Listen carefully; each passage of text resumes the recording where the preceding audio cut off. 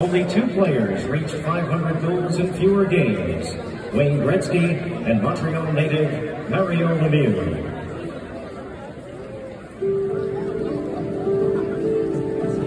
You know, he was drafted 17th overall, and I remember, when he comes up and we're all looking at him at training camp, and we didn't know much about him. Bob showed up, Canadian kid, and he's skinny, but you can see, he was powerful. When he first came to the team, I remember he would go out and practice and practice and practice, and his whole goal in life and in his career was to be better.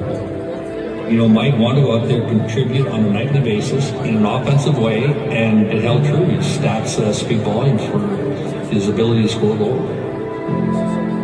The scouting had been done on Boss.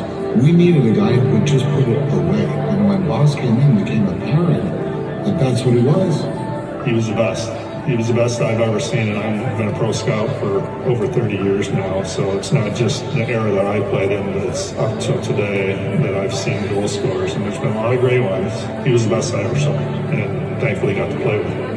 When I talk about Mike, it's not just a teammate, not just a line mate, it's a friendship. That bond is special, because you end up knowing the other person so well. When you get on the ice, it's like without even thinking, you're just doing things that just seem so natural. His mind was such that the puck was on the stick, was gone.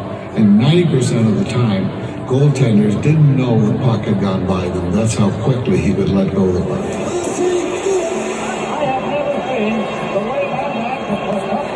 Darn, I wish I could score like that.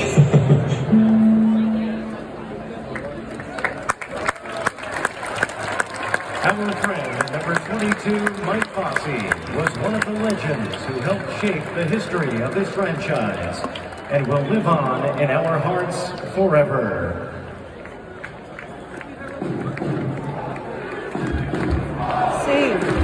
Bossy! Bossy! Bossy!